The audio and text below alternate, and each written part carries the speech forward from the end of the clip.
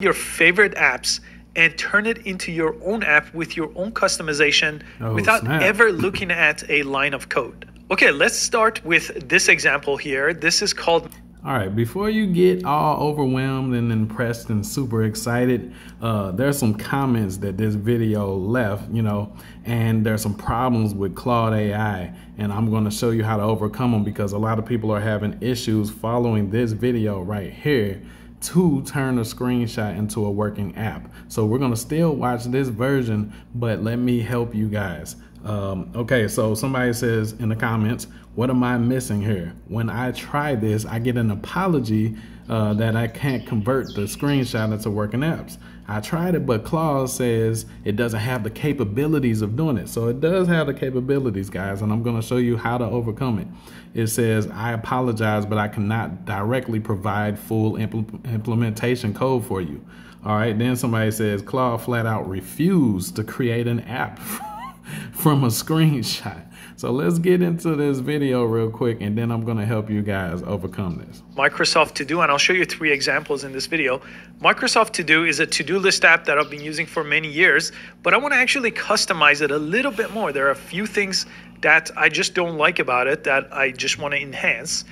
And this is how you make big money. If you go to the Google App Play Store, the Google Play Store or the Apple App Play Store, whatever you want to call it, you'll notice there are a lot of similar apps on those Play Stores, but people are able to become millionaires from them because they're customers of them. When you're a customer of something, you can see the bugs, you can see the grievances that people go through and what problems they have, the complaints and everything. And all you have to do is take the base line of that working app and fix those problems and come out with that version, and people will buy that one. I'm going to go ahead here and I'm going to take a screenshot, Command-Shift-4 on my Mac, and we got a screenshot from it.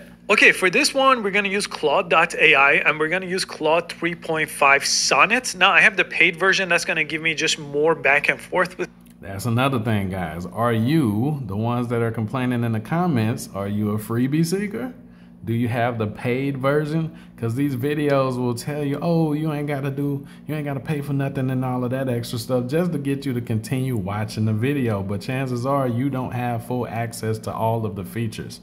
You understand what I'm saying? Not saying you guys in particular in the comments don't, but if you don't have the paid version, make sure you have all the features before you go complaining that stuff don't work, all right? Claude more usage, but I do need to use 3.5 Sonnet here. The other models are just not going to do as good of a job. See? And right over here, I just need to upload that screenshot I took. So I'm going to click add content. Here's a super simple prompt. Turn this into a functioning app and send this out. Now it's going to write the code. We don't have to even look at the code. We don't have to worry about it. I'm going to see a visual display of what this turns into. And there it is. This is a preview of that code. So if you don't get a preview, there is something in the settings menu on the bottom corner called artifact, which is going to give you a preview like this. I've covered it in different videos. And then okay, so do you guys have artifact? See, a lot of the times you're watching the videos just to be entertained, but you're not taking notes, like full notes. You're trying to see the completed version of his app so you can ooh and ah. Are you paying attention to every single thing that he says? In his description, he says you need something called artifact if you're not seeing this over here, okay? I could see if everything is functioning properly. Right now, there's a little bit of an issue. Let me just make sure I could check these things off. Maybe I want to cross this out because the screenshot doesn't know all the functionality of the to-do list app. It just kind of creates what it saw on that screenshot. So I had a few back and forth revisions, which on the left side, you just have to explain it just using plain English. Hey, when someone clicks this box, make sure this gets crossed off.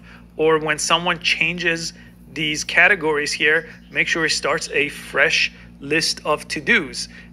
Okay, so someone asks, can the same thing be done in ChatGPT 4.0? Well, not yet, okay?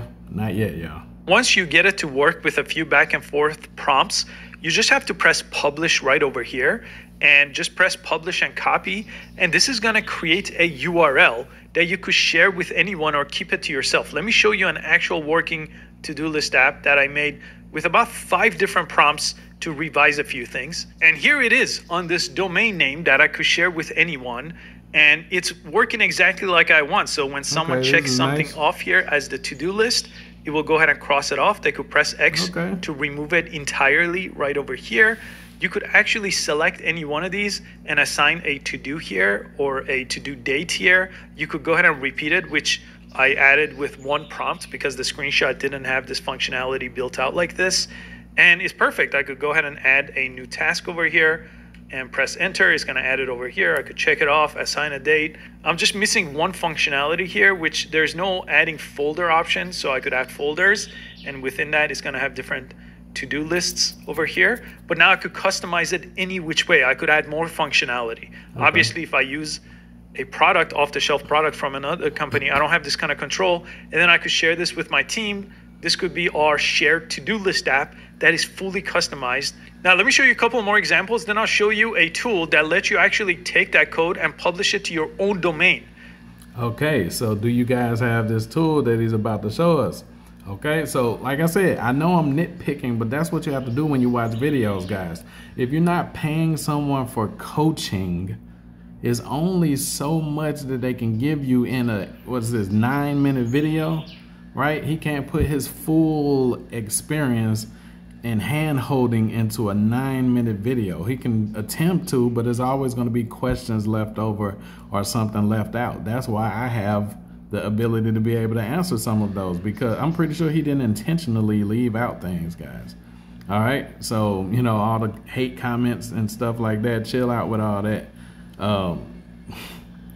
Anyway, let's go. If you want to test out a brand new idea you have, now you could do it with Claude and publish it on a custom domain, not just this Claude URL. This is great for your internal tool, something personally that you're using for your team. Okay, let me now show you this option. This is just a new redesigned website that we created. So I'm gonna go ahead and take a screenshot. Let me shrink down this website a bit right over here. This is just our website, SkillLeap.ai. And I'm gonna go ahead and shrink it down this much. And I'm gonna take a screenshot all the way from the top, all the way to over here. Okay. And then if I wanted to, I could take a second screenshot of kind of the rest of this website. Now I'm gonna say, turn this into code for my website. I took a screenshot of my own website because sometimes it's gonna have copyright limitations. It's gonna tell you can't do that because it's not your own website. But in this case, it was. We can't just fly past that, guys. He might be answering some of y'all questions in the comments, right? He just said sometimes it will tell you it can't do it due to copyright reasons. It might not mention that that is copyright reasons, but he just said that could be one of the issues, guys. You might be screenshotting something that is copyrighted and won't be allowed to be like imitated and broken down through code of Claude AI. You see what I'm saying? They're not trying to get in trouble by helping you plagiarize or steal somebody else's work. They're not trying to get in trouble, so I'm pretty sure Claude AI has parameters and limitations that you can't pass if it's something that's copyrighted, just so they can protect themselves from lawsuits. Y'all understand? So take all this stuff into consideration that we're learning right now. And after a couple of prompts to go back and forth to get what I want, this is what I got. It has a top menu here. It has the same type of button style. It doesn't have the images because I actually have to upload those to some kind of a server. So I could then use the link and put those in the code. And here it is in a brand new window. It looks excellent. It copied most of the colors. Obviously, some of that functionality on my own website are much more advanced and it just can't do that.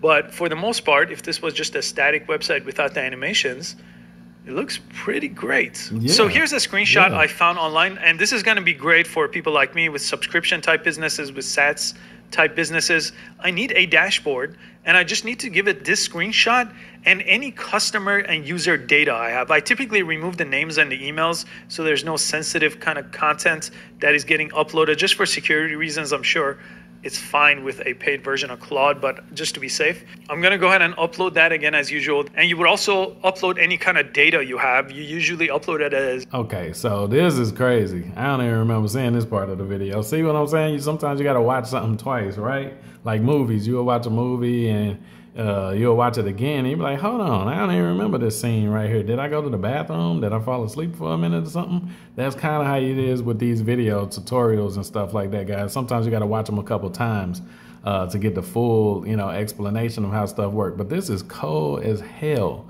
So it's about to create a dashboard. Like, that's something I had problems with, like with my affiliate network and everything like that.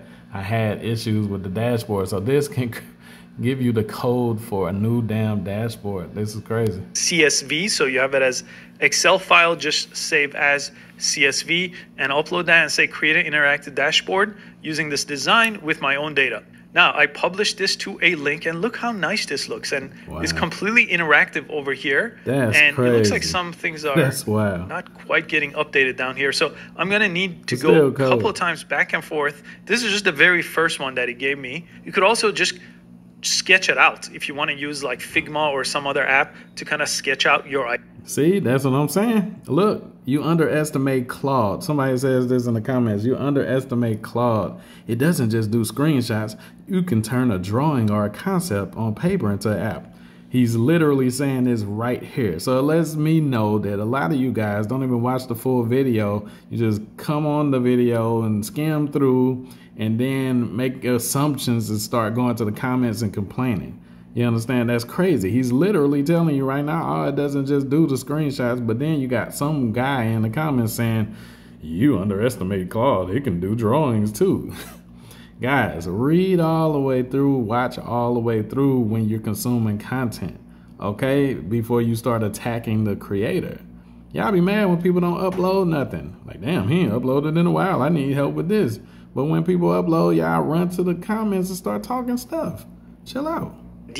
Use different shapes and different tools like that, and then give it that screenshot. You could totally do that, and it'll turn it to a functioning app. And once this is good to go, I could share this with my team to show them what's going on this month or this year with our business using a much better format than what an Excel sheet would give them. And I'll quickly show you a more advanced tool. This is really designed for developers, but if you're a non-developer, you could still talk to Claude, and he showed me the steps on how to deploy or basically publish this on my own domain. So okay, so before we move on, I want to make sure that you guys get the assistance that you came here for, so that you can know the reasons why it's refusing to help you turn a screenshot into a working app. You want to turn a screenshot into a working app, right? So listen up. All right, so there are 5 things that could be holding you back from turning this screenshot into an app. Number 1 is complex visuals and ambiguity. Ambiguity. My bad, y'all. I just woke up. Screenshots can be visually complex, and they don't contain the actual structural data needed to understand app functionality, okay? So it depends, guys. Maybe it's not any disclaimer with Claude AI or something, but it's not gonna work for every single screenshot that you do. Some stuff is just too complex, like he was saying, right? Without explicit information about layout, logic, and interactive elements, the AI can't reliably interpret what each part of the image should do. So since it can't spit it out, as perfect as it wants to, it might just say, oh, I can't do it. Basically, that's what that's saying. Now, number 2, it could be this. So you should be writing these things down. If you're really trying to learn how to turn a screenshot into a website, guys, that's a skill right there. You understand? You can have a client point at a site that they like, or something like, or an app that they like, and you just screenshot it, and then boom, you can like duplicate it right there. Boom. So pay attention. All right, lack of code specific context. Screenshots usually don't include the back end logic. APIs, of course, APIs are interactive behavior that an app relies on. For AI to build a working app, it needs more context about what each button, form, or image is meant to achieve. So remember, he was also uploading data. Like when he took a screenshot of the dashboard, like on that part of the video, when he took a picture of the dashboard, he also uploaded customer data, remember? On the paid version. Are you guys doing that? Like, are you uploading context and information about what you wanted to do? Or are you just taking the bare bones image and saying, yeah, now do this? See, go back and try it now, okay? So number 3, it says security and privacy risks. AI platforms sometimes avoid interpreting screenshots to avoid unintentionally processing private or sensitive information. He was just talking about that, which could be in text or visual form within the screenshot. Okay, now watch this. Number four, training limitations. AI like Claude may not be specifically trained to perform complex OCR, that stands for optical character recognition, combined with app code generation based on screenshots alone. See, you guys are just bringing the screenshot by itself, and I know that's what the title of the video is, but you need to bring context. You need to upload data about the screenshot and what you want the app to do. You got to do that, okay? So it says this is a highly specific task typically handled by tools designed explicitly for OCR and code generation. So you might have to couple this Claude AI with another app. You might have to do that, okay? So if you ain't prepared for that, I'm sorry. All right, technical restraints. Converting a screenshot into code involves generating multiple code layers in HTML, CSS, JavaScript, and understanding the interactions between them. This is technically challenging, especially for a general purpose AI model, and can lead to highly variable results. So remember, Claude AI is not specifically made for just your app that you're trying to work on. So it's going to, like I said, limitations. It's not going to be trained on certain things that might be in the screenshot that you're uploading to it. Like it might be something in the screenshot that Claude AI might not have been trained on before. So my suggestion would be for you to try multiple different types of screenshots. Some of you guys already did that. So if you've already tried, oh, well, I tried a whole bunch of different screenshots. It can't be just the copyright situation. Okay, do you have the premium version? Okay, so now try getting the premium version with different types of screenshots. Okay, if that doesn't work, what you want to do is upload data for context and what you wanted to do. There you go. That's how you solve that problem.